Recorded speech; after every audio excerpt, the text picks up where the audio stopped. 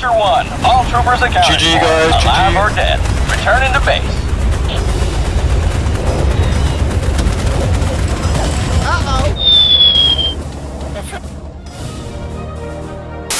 So, at the end of last year, I did a retrospective on the 2005 first-person shooter Starship Troopers, in response to the surprise announcement of a brand new game being developed for the franchise called Starship Troopers Extermination. It was a game with a lot of ambition that the technology of the time wasn't quite up to realizing just yet, because I mean, rendering hundreds of swarming arachnids is a little bit more demanding than hundreds of shambling zombies. But just a little.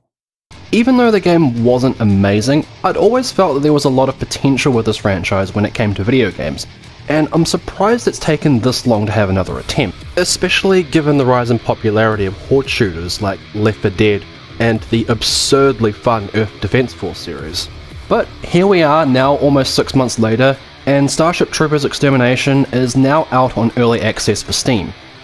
Developed by a studio called Offworld Industries, Extermination is currently a 16-player co-op first-person shooter that sees you and a bunch of other players retaking and defending a massive outpost from endless hordes of arachnid bugs. Given the early access nature of this release, currently there isn't really a whole lot of content going on here, but what there is so far does offer quite a lot of potential. There are 3 playable classes available to choose from at the moment, with the Hunter, Bastion, and the Operator, or essentially the Assault, Heavy, and Support classes. Each class starts with the Marauder Mk1, straight out of the films, and then as you rank up each class, a few more specific guns become unlocked, like a Heavy Machine Gun, which probably has the worst recoil on a gun I've seen in a game for some time, along with a pretty powerful sniper rifle and a grenade launcher. Each class also has special abilities too, like the Hunter has jump jets that allow you to leap tall cliffs in a single bound. Well, sometimes anyway. The Bastion has a siege mode that increases your defense and accuracy, while the Operator has the ability to revive fallen teammates. Groovy. None of these classes are anything new in any way if you're familiar with online shooters, but they're straightforward enough and don't play so drastically from one another that it feels like you're getting a completely different experience playing as them, which may be a good thing or a bad thing depending on how you like your online experiences. I've never really been into big online shooters like Overwatch or Destiny. I don't even have time to explain why I don't have time to explain. So for me personally, keeping all this stuff relatively simple works well for me. Carry on, Private. In this current build, there is only one map to play on, a devastated outpost on the planet Valaka, which might initially seem disappointing until you realize it's actually quite a massive map to work with.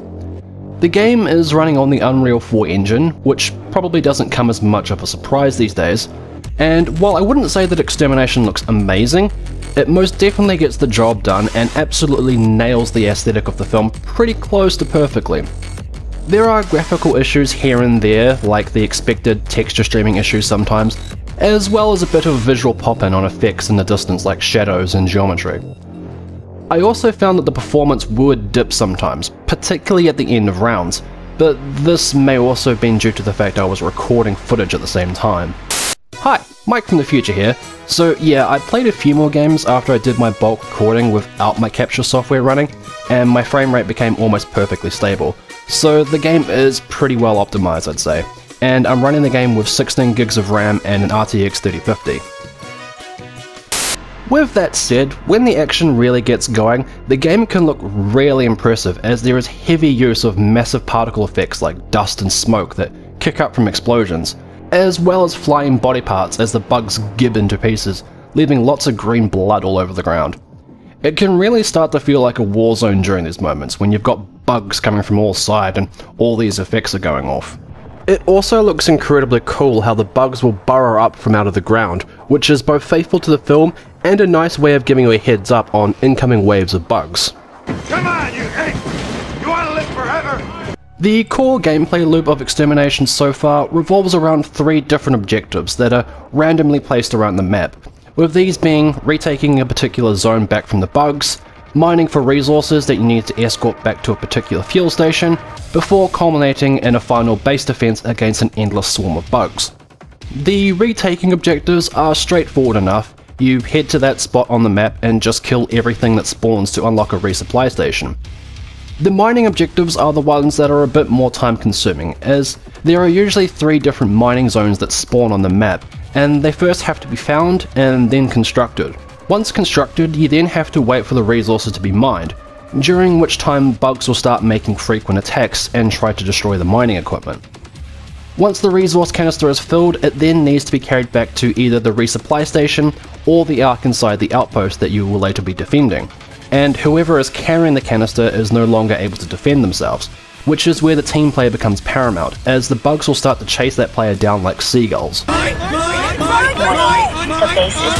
Sometimes this particular objective can be a little bit tedious depending on how far away the mining sources are from wherever you have to take them to. Sometimes it's only across a small chasm, other times it's from one side of the map to the other.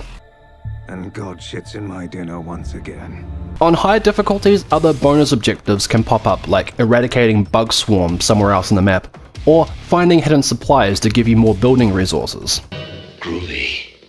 The final objective is always a final stand against an endless swarm of bugs, while you protect the Ark that you may or may not have had to get resources for, while it does some scanning. It's here where the game's building mechanics come into play, and as much as I loathe any kind of comparison to Fortnite, building mechanics actually do make an awful lot of sense in a Starship Troopers game. You basically get assigned a limited area around the Ark to build up walls, turrets, and other kind of defences, and you have about roughly 90 seconds to do so before the bug swarms start to descend on you and your team. I'd expect anyone in this unit to do the same for me. This is definitely where the game becomes the most fun and the most chaotic, as just like how Left 4 Dead's AI director would start to go nuts during the final battle of each chapter, the same thing goes here as all the different bug types start showing up to make things difficult. The defences you build are not invincible and can be destroyed by bugs, which can result in some really great emergent moments, as your defences fall and a horde of bugs start making their way in. You can repair these defences of course with your build tool, but 90% of the time my reaction was just simply There are only 5 types of bugs in the early access build of Extermination, which includes drones, the warrior bugs, which are the most common, a gunner, which shoots projectiles from a distance, the plasma bugs, and the tiger elites, which are absolute giants compared to the 2005 game, where they were just armoured bugs. Missing from the roster are the flying hopper bugs and the iconic tankers from the films, which I'm assuming they're still working out how to fairly implement into the gameplay loop. But even with just the current lineup of bugs, the combat is still quite a lot of fun, and it works well enough for a horde shooter. Things can get especially hectic when the tiger elites show up and start destroying your defences. We're all gonna die! I'm not entirely sure if this is a valid criticism as such, but I did notice that the actual size of the bug swarms in Extermination do seem to be a bit smaller than the ones seen in the 2005 Starship Troopers game. But that game also suffered from poor performance at the time, and the downside of rendering that many bugs on screen meant the animation work had to suffer, which isn't the case here. With Extermination, all the bugs animate really well for the most part. So while it would be cool to see potentially bigger swarms in future updates, I also don't want this to come at the expense of the game's performance and fluidity, especially if the game remains online only. Finally, once the Ark has done its arbitrary time thing, also just like in Left 4 Dead, you then have to make a mad dash to the extraction ships somewhere else on the map, as the bugs endlessly start spawning and swarming from literally everywhere. This usually ends up with everyone hanging around the extraction ships racking up a kill count, since you usually get about 2 minutes for everyone to get there. And that basically covers everything you can expect from this early access version of Starship Troopers Extermination. The rounds usually play out in a similar way each time, though as I said, the locations are moved around each time to keep things fresh, and I was honestly surprised that even after playing for about 6 hours or so, I still hadn't seen every area of the map. The gameplay loop is pretty simple, but given the horde shooter nature of the game and the franchise this game is based upon, I think the simplicity actually works immensely in its favour. You're it until you're dead, or till I find somebody better. There are a small handful of issues this current build has that I'm positive will likely be panned out with future updates and the eventual full release. I did suffer from a couple of crashes, and a bit of an annoying connection issue when I was playing with my mate, where we'd be in a party together in the lobby, but then only one of us would actually launch into a game, leaving the other still in the lobby but still apparently in the same party. The only workaround that we found that worked was to reboot the game, so it would be nice if that was fixed.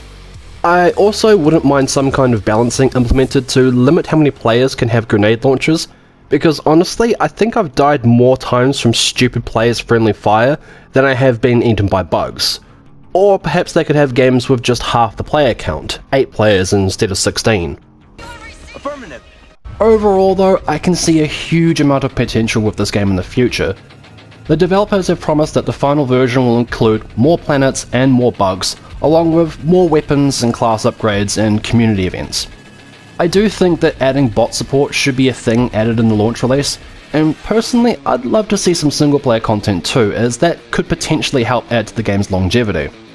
Even though there is a very limited amount of content available currently with this early access build, given the reasonable price tag of $35 here in New Zealand or $25 in the US, what's here I think is a hell of a lot of fun if you're a Starship Troopers fan and have been hankering for an updated shooter experience based on the series. It kinda goes without saying that your experience will be impacted based on how much you love the series, and the gameplay that is on offer here can lean to the repetitive side if you're not big on horde shooters, but even with just the one map currently available, me and my friend managed to stay engaged and had an absolute blast of extermination, up until the point we realised it was almost 4 AM.